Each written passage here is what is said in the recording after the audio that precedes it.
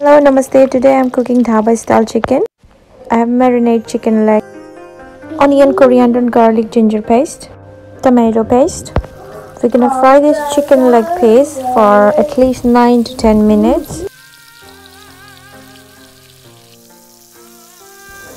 We have to fry from both sides.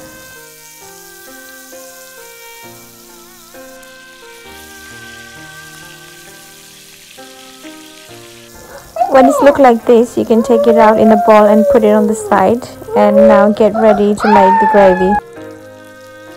We're gonna put some curry masala. Stir it for a few seconds.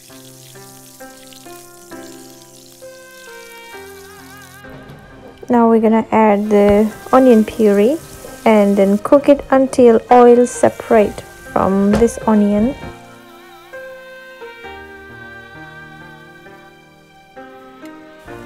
It's look very well cooked now. Now we're gonna add some masala.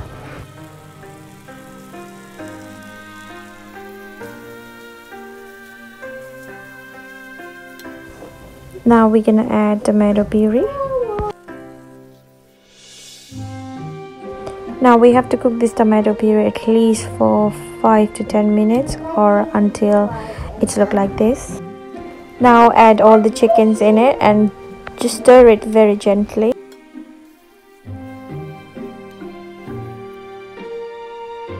After cooking this masala and chicken, now it's time to add some boiling hot water. Now cover it and cook it at least for half an hour in a low heat, very low heat.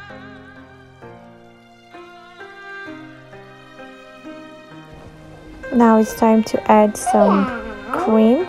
I'm using cream. You can use yogurt as well, but I'm using cream because I like the texture of cream.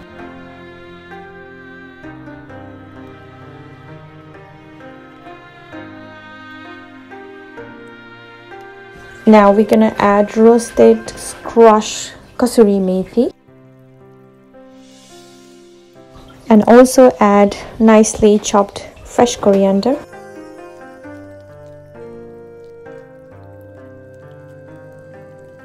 Let it cook for at least 3 to 4 minutes and then it's ready.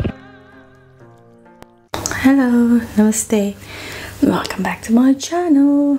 Today I am eating Dhaba style chicken curry and this is my gravy. This is my leg piece, chicken leg piece. 1, 2, 3, 4, 5, 6 chicken leg piece and my onion and my rice. Before I start, I'm gonna shout out some names.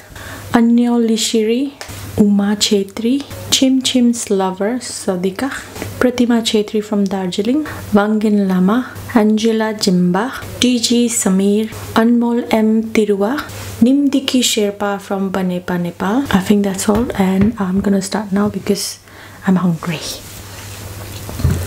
Let's start. It's hot.